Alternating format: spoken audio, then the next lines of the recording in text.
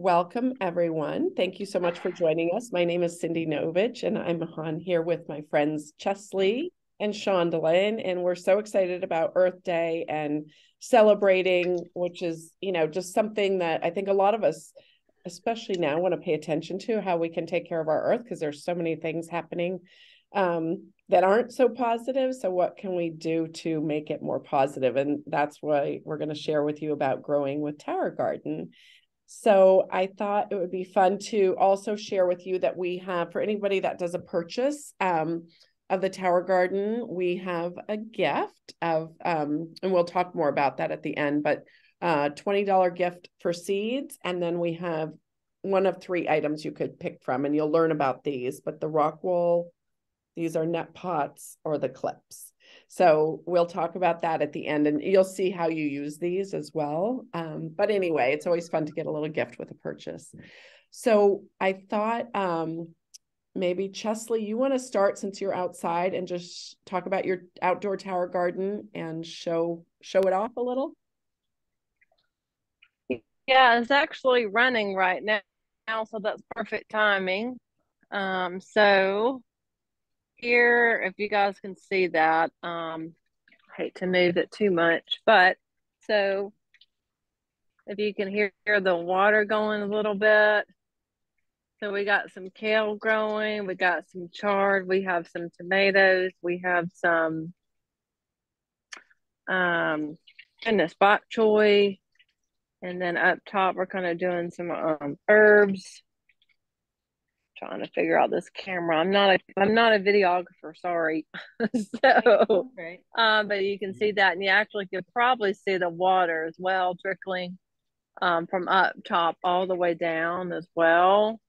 So but we put this in, gosh, I think it was probably sometime in March. I think we're kind of getting into week 4. And then we have these is what my husband just planted out last week. So we have some more lettuce. As you can see, it's just kind of budding up a little bit. And the rock wool as well. Our one basil is actually growing out to the side, so maybe that's meaning good luck. I don't know. So that's what I'm thinking as, I guess. But anyway, but yeah, it's so easy. I like it because you don't have to use dirt, and it just seems a little bit less maintenance in my opinion. And it's just nice how you can just put them in those little pods and stick them in the tower garden. It just kind of does its business. How do you do the So tomatoes? They're a big plant. they are a big plant. Yeah, this is actually our first time growing the tomatoes, but they're more of the cherry tomatoes, but that's why we have this cage right here, because I it can saw grow that. out and rest day. Yes, ma'am. Okay. Okay.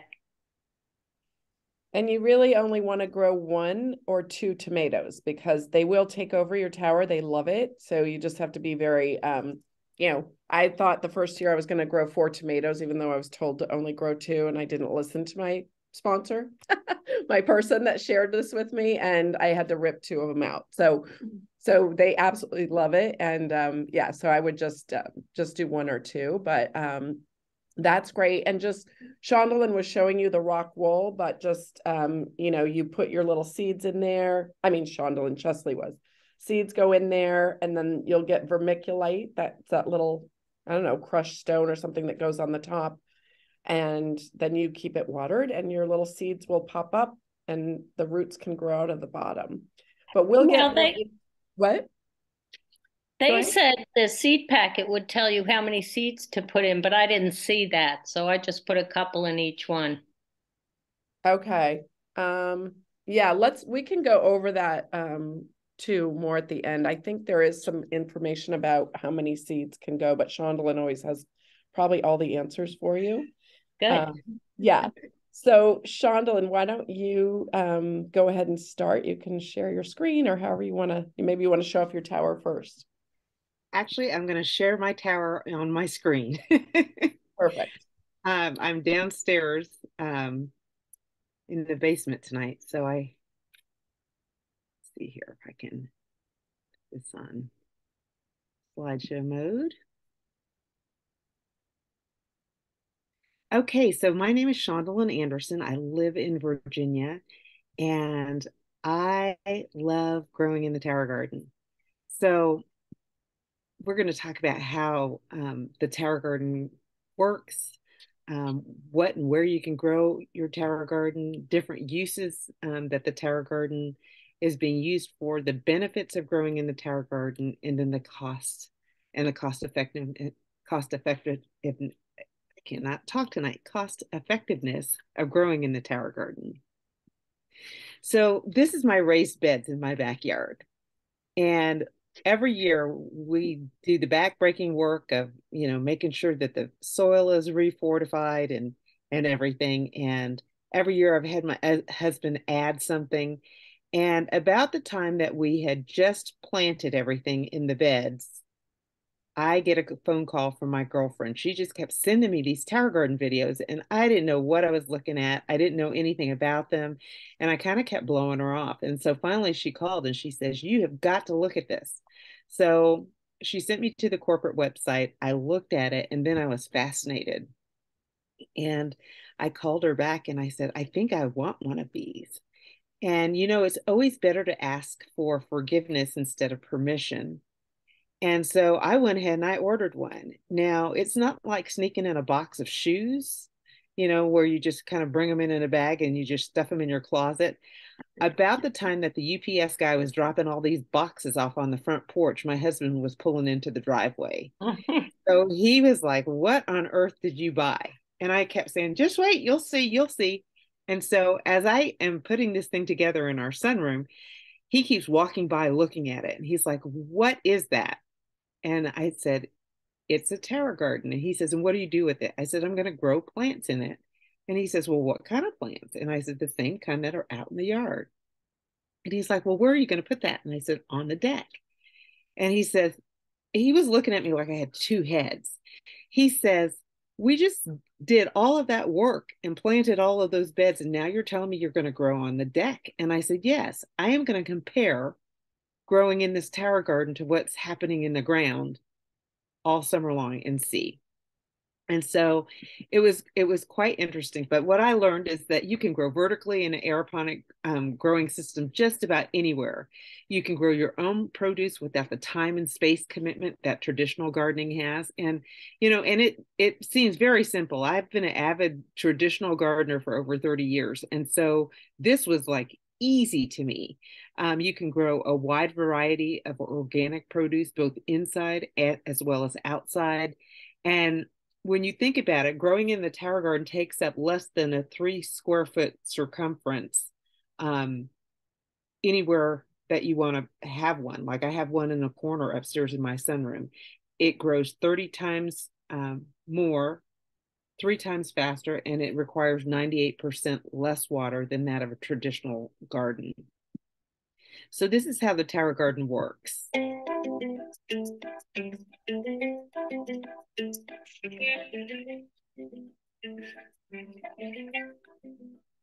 Tower Garden's state-of-the-art aeroponic vertical garden system uses both water and air to produce more colorful, better tasting, and incredibly nutritious fruits, vegetables, and herbs. Tower Garden has a 20-gallon reservoir at its base that stores the Tower Tonic nutrient solution. Developed by experts in plant and human nutrition, Tower Tonic Mineral Blend enables superior plant growth and better nutrition from your Tower Garden produce. The process begins once the seedlings have been placed in your tower garden. Here they will be nourished with Tower Tonic nutrient solution. Inside the reservoir is a small, low-wattage submersible pump. The pump pushes the nutrient solution up through the tower to the top. From there, the nutrient solution drips through the central tower using a special device that evenly cascades the solution over the exposed plant roots. On the journey down the tower, the nutrient solution feeds the roots and becomes highly oxygenated as it cascades gently down the reservoir. This process is continuous, providing fresh oxygen, water, and nutrients to the roots of the plants. This patented aeroponic process enables food crops to grow faster than they would in soil, so they can be harvested more often. And it makes Tower Garden the healthier, easier, smarter way to grow your produce.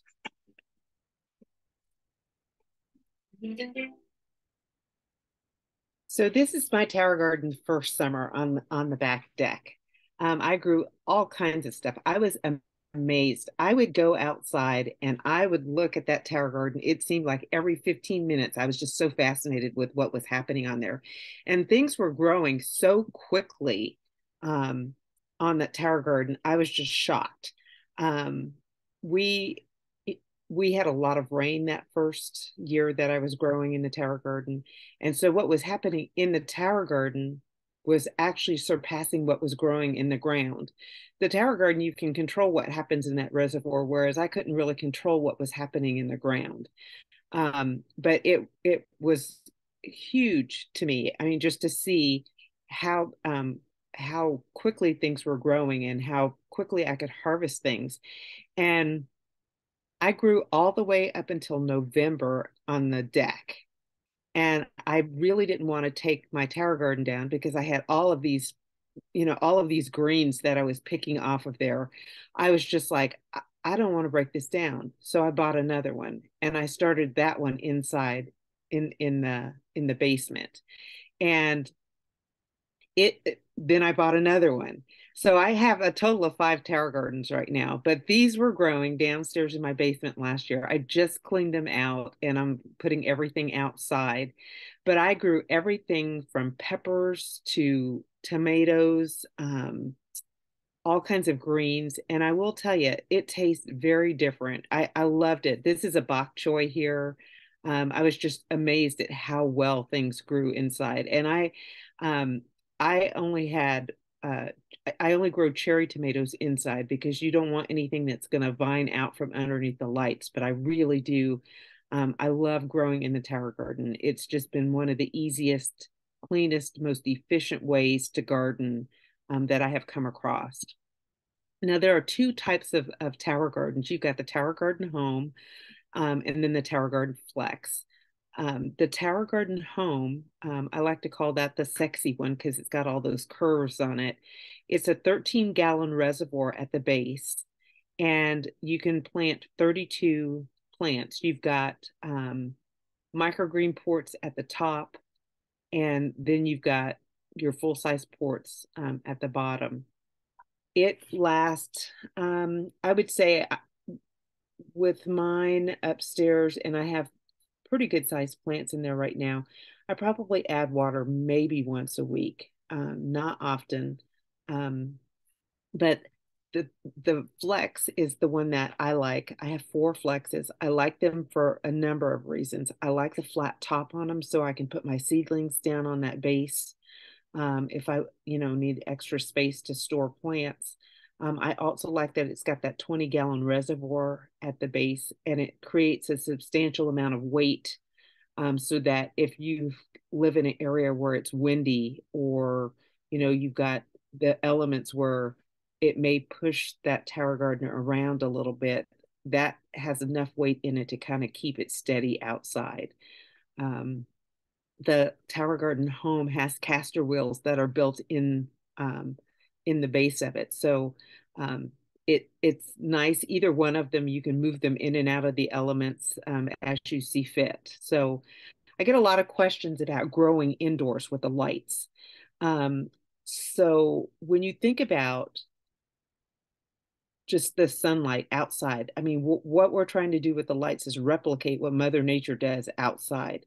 But these lights, if I have a sunroom upstairs that's just full of windows, but even though there's sun coming in those windows, it's not enough light to grow those plants efficiently inside. And when you think about our windows are rated with UV protecting uh, screens, in that glass. And so it's stopping some of those UV rays that the plants actually need to thrive.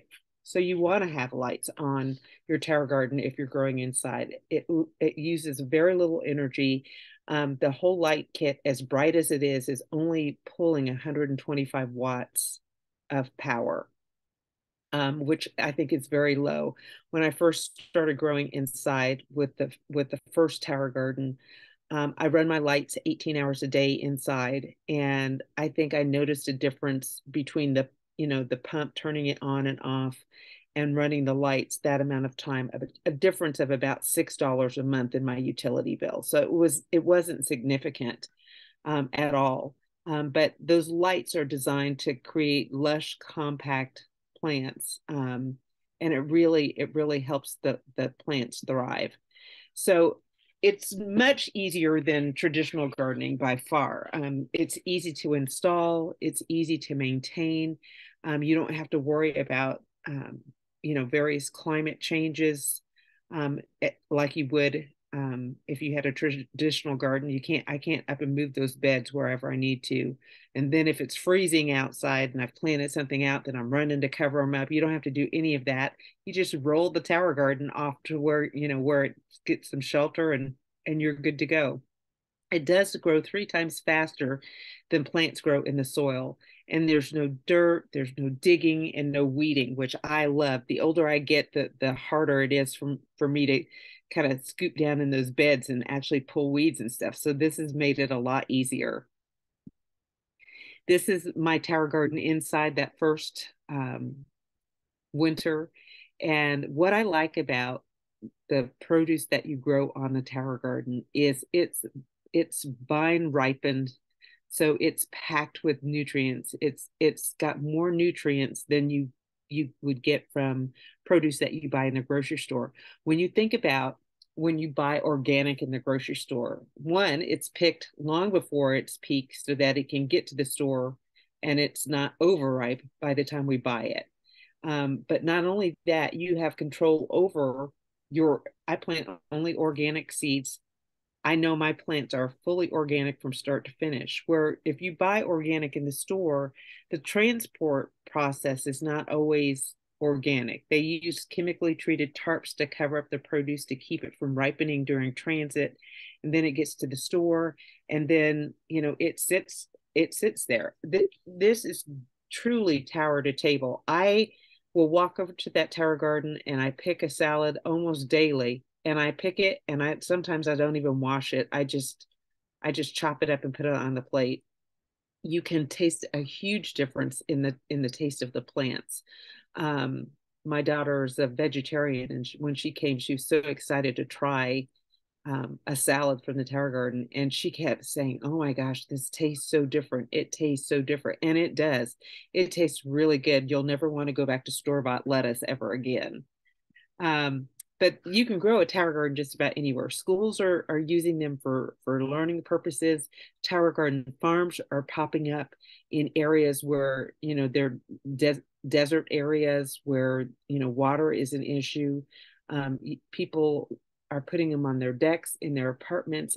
All you need is such a small amount of space that people are putting them just about anywhere that they can put them. And they want to have more control over their produce, especially when we first went through COVID, and you'd go to the grocery store and all the shelves were bare, and lots of the shelves were bare in the produce section. More and more people started gardening as a result of that. But also businesses are using it for farm to table menus as well. So, and I don't know if any of you have been in the Chicago O'Hare Airport, but there's a tower garden farm in the airport, and they use a lot of that produce for the restaurants that are in the airport. Tower garden benefits children as well as family. It provides a means for educating children about health and nutrition. Studies have shown that children have increased academic performance as a result of learning how to take care of these plants. They form a real connection to nature, and it teaches personal responsibility, as well as it boosts their confidence and pride. Now, I am not a child by any stretch of the imagination, but I will tell you, how much pride do you get when you have grown something yourself and you put it on the table and you feed your family with it? And we do it all the time. And so I'm very excited that I'm able to provide for our family that way. And I have so much growing, I end up giving a lot of it away during the summer as well, because we can't eat it as fast as it's growing. But it's a way for families to bond. It's a way for kids to enjoy learning. and kids eat more of what they grow, and you don't need a green thumb. You don't have to have any gardening experience at all to actually grow in a tower garden, which is really nice. Now, I did a price comparison. There was a study done at a tower garden farm in Atlanta, and I decided I was going to update it. So I went to all of the local stores in my area, the major box stores in my area, and looked at organic produce and what it costs for produce. And the one I like to talk about is the Swiss chard. Now, I will plant a Swiss chard plant in my tower garden, and that will last a good 6 months before I'm actually pulling it out and putting a new plant in there. And I have really big leaves. Some of the leaves are so big that it will hide my whole face. It's crazy how big they get. But a bunch of organic Swiss chard in the grocery store, you get about 6 to 7 sprigs of Swiss chard. It's about $2.99 a bunch. Now, when I count all of the times that I've picked off of that tower garden over the course of that 6 months, you're looking at about 26 bunches of Swiss chard. And so when you look at the cost savings and how much produce you can get from one plant in comparison to going to the store and actually buying that one plant or that one item, it's significant. I have been growing in my tower gardens. This is my 4th growing season now. And I will tell you, I don't shop in the produce section of the grocery store at all, unless it's something that I can't grow, like in the winter time, like squash, that kind of stuff. But all my herbs, my vegetables, my leafy vegetables, my tomatoes, I grow all myself. I don't buy those at all. I haven't bought them in years. The other nice thing about the tower garden is when you pick produce off of the tower garden, like the bins in the bottom of your refrigerator, I call those the bins where vegetables go to die. Because when you go grocery shopping and you put your vegetables down in those bins, sometimes they're slimy before you even get to use them. And so what I have noticed is, because I'm picking at the peak of ripeness, I go away, we go to Colorado every year at Christmas for 3 weeks, and I will pick a lot of the produce that's on the tower garden, and I will put it in the refrigerator, but I put it in Ziploc bags and squeeze all the air out. And my lettuce, when we come back, is still fresh. It's like I just picked it, and we chop it up and we eat it. So it really is economical, not only from a standpoint of cost savings over time, but as well as the amount of waste that you have is minimal in comparison to, when you're buying from the grocery store. And these are just the cost breakdowns of the models, with lights. If you're growing inside, they're less without lights. But it just depends on what your growing preference is. And really, I mean, it's probably the best investment. I call it a kitchen appliance. This is my best kitchen appliance that I have. And it really is the gift that keeps giving, because I'm constantly picking off of here and feeding family and friends. And it's been the best thing I've ever invested in. And that's my presentation. I love it, Shondaland.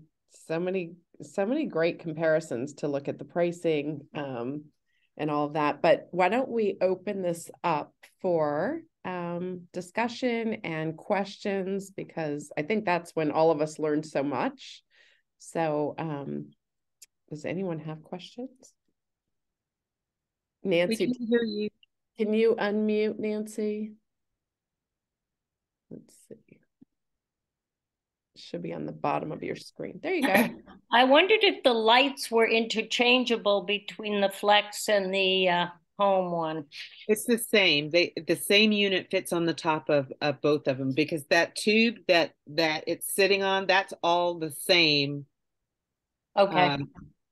On both models. Just the amount of the water. And But is it important that the lights go vertically as they are on that setup? I mean, we have some grow lights that are, the typical horizontal fluorescent type fixtures. I mean, if you hung one of those things, would it? No.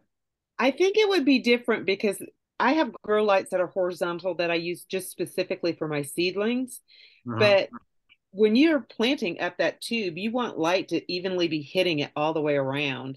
And there's no way to really mount those on your unit. It's just easier to just have it mounted from the top, and then you can move those arms and Right. position.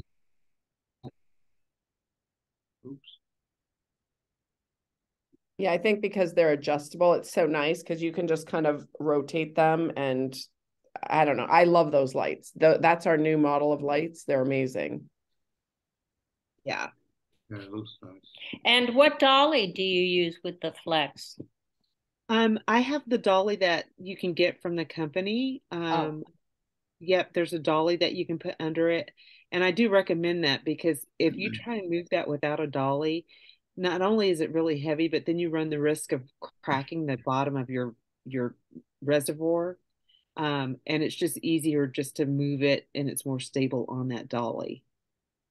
The ones I saw, none of them were on dolly. So do you take it off and put it on? No, I actually, before I plant, like I ordered the dolly right away. And so before I even filled it with water, Yeah. I put it on the dolly. But you could actually go to the website and get the dolly. It's on the Tower Garden website. Okay. Thank you. Good questions. Who else has questions? Shondaland, can I get that breakdown of the groceries, the organic? You can. Yeah, it's a nice comparison, really. I love how Yeah, you I explain. would like that too. Yeah, just explaining with the Swiss chart, just taking one item and seeing, and produce has gone up so much, right? It's crazy. You were talking about earlier, you were talking about the amount of seeds that you put in your rock wall. I think it depends because like I grow heads of lettuce versus clusters of lettuce. And so I typically, if I start off with more than two seeds in a rock wool, I will thin them out and I will propagate it and create a second plant with it. And I do like just, I'll have like one head versus a whole bunch of smaller heads. Does that make sense? So, Shondaland, should I break mine up? Well, if you know what you're doing, I would recommend you do it. I think your plants get bigger and they're healthier that way too.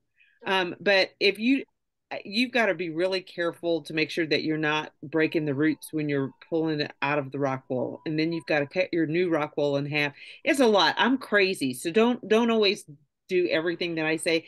But if you that's only because I want to save the plant and use that plant. But you can thin them. You can cut.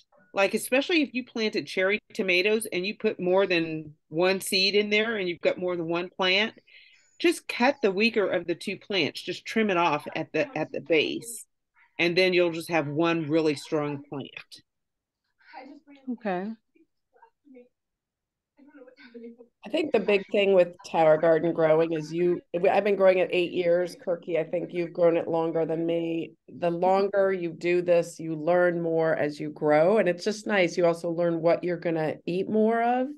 So those are the plants you're probably going to, want to plant more.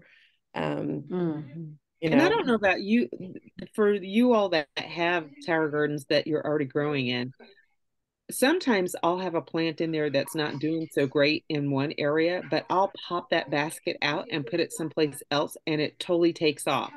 So it's interesting how sometimes, it's like it's not doing so great in one area, but you can move it to another area and it just goes crazy. So I wish I'd have known that before I tossed mine out. just don't be afraid to move them because you can pop those baskets out and move those plants around. especially when they're smaller. Right. I'm ready to plant some Swiss chard. I mean, not that. I'm sorry. I have that. Um, oops. Yeah, I'm so sorry. Um, I'm getting ready to plant some. What was it? Bok choy. Oh, it's good. Mm-hmm. It's really good. But And yeah, I've experimented with a lot of vegetables that I didn't typically grow out in the regular raised beds that I'm growing in the tower garden, and I love them. I mean, it's like you really you introduce yourself to all kinds of new varieties of produce that way, and things that you wouldn't typically see in a grocery store. yeah, I think I've definitely tried things I had never eaten before. And for those of us, some of us love our smoothies. We work with the Juice Plus company and we make a smoothie every day with the protein powder. I love picking the kale or spinach off the tower so it's fresh every time I make my smoothie. But like you were saying, you eat it as, you pick it as you eat it. So it's not getting gross and slimy. It's so rich and nutritious. Yeah. Delicious.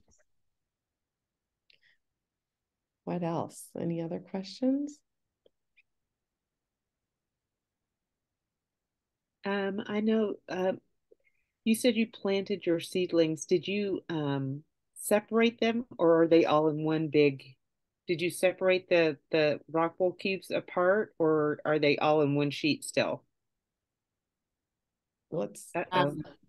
I just use it as a cube. They had that shown in the picture, and I keep a quarter of an inch of water underneath it and the vermiculite on top. I just did it the other day. So they said not to use the lights till you see the seedlings Right, erupt.